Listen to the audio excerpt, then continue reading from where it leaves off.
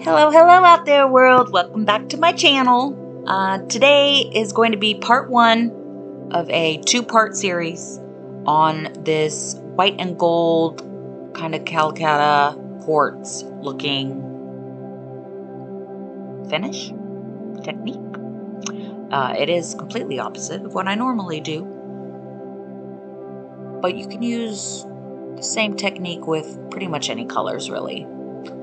I'm going to show you first these colors that I'm using, which is Unicorn Spit. It's a wood stain, but I love using just a little bit in resin. It gives it a really cool translucent look.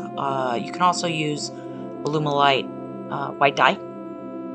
And then I use just resin titanium. It's a paste.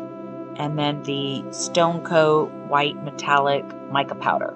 I love using, as you know, with my Hollywood marble, I love using 3 of the same color but in different pigments, because they kind of fight with each other and give cool effects without doing a single thing. Then I also am using 2 gold pigments in this technique.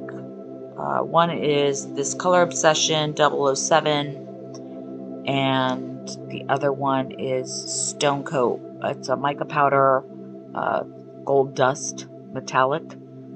It's very, very bright gold. And then I also have 2 glitters that I'm going to throw in as well, that I custom made actually. So down in the description box, I will have all of these colors listed, where you can get them, which mainly is either going to be Amazon or Artist Till Death, because that's where I shop. I do have a code actually for Artist Till Death, also code VAMP. You can use that to save a little money. Many tools that I use is also down in my description box. So basically what this is, it's like a serving board or small cutting board, but I needed a couple display staging pieces for a home, and that's all this is going to be, just a staging piece. You could technically though do it just like this and then use the back of it as your actual cutting board and serving tray, and then just have this, you know, in your home propped up. This is only layer 1 of probably 3.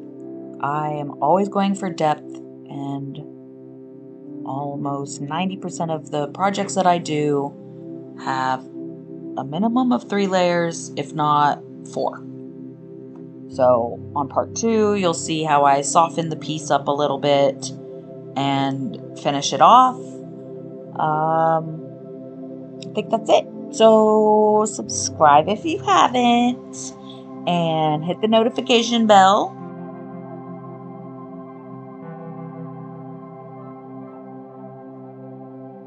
I hope that you enjoy the rest of this video and this technique.